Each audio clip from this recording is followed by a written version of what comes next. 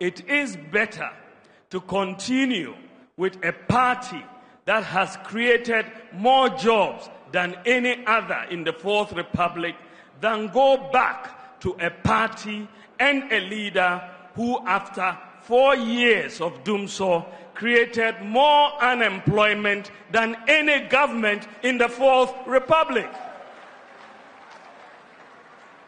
Ghana needs bold solutions to deal with the challenges we face.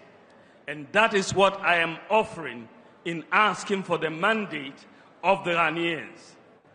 This manifesto that we are launching lays out our comprehensive plan to take Ghana to the next level of growth, prosperity, under a selfless leader with bold solutions for jobs and businesses.